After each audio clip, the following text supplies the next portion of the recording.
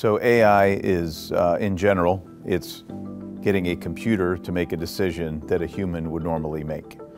And for Conair, that definition, as we look at auxiliary equipment, we define artificial intelligence as a means of combining our expert operational experience combined with live data and processing power.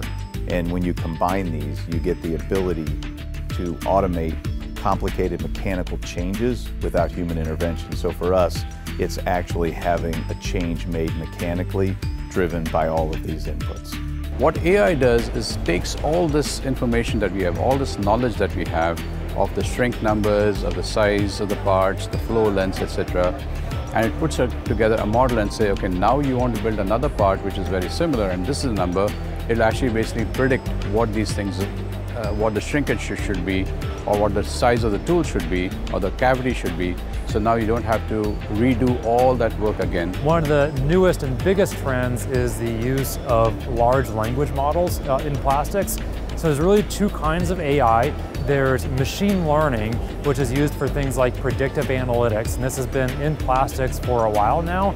But the big new technology that has come out in just the last 13 or 14 months from the beginning of 2023 is the use of large language models to be able to learn useful information, tribal knowledge, that kind of thing in the plastics industry. Day-to-day life, everybody's already using AI. The best example I give is of Google Maps. You're going from point A to point B, and Google has already figured out how much time it takes by multiple people. And in that, sub-routes people have taken, and it takes the data and tells you, now it predicts you go from point A to point Z, what is the time it will take. We have at the show, for example, we have conveying with optimizers. So in this situation, you can have material, you can have air, and you have to have a relationship of those two, right? So you have a ratio. And in current situations, you could have somebody 30 feet or 300 feet away from a silo distribution box to the equipment on walkie-talkies talking about dialing it in. In this case, there's no human intervention. The system, once you put in the parameters, actually dials in on its own, and there's a valve that adjusts that does the work of humans. So there's an example where the machine is making operational mechanical changes where humans used to. So there has to be an input and then there has to be an output. And we want both these numbers. So now if you look at injection molding, the biggest challenge is that we have the inputs, but we don't have the outputs coming back. Nobody gives us back what those things are.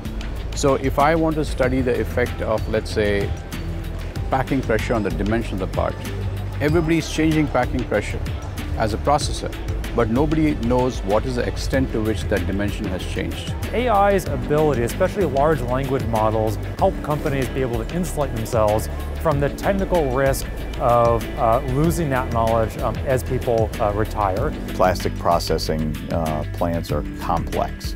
So for us, it came down to how can we simplify things and satisfy our customers. And when you look at Industry 4.0, it started with sensors and alarms of notifying somebody something was going wrong. When it comes to equipment, we've been gathering data for years. One of the consistent things that we've heard from plastics processors over and over and over again is that you might have a day shift that has a lot of technical expertise around a subject, but the night shift doesn't.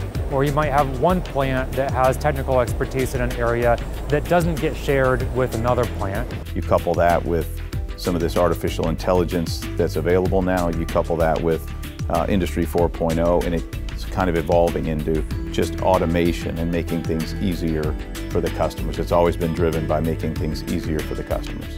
And so by training a generative AI from all the information, then you can share that information. Everyone can have kind of an assistant that is intelligent, that can speak their language, that can relay that kind of technical information no matter the shift, no matter the team, no matter the plan.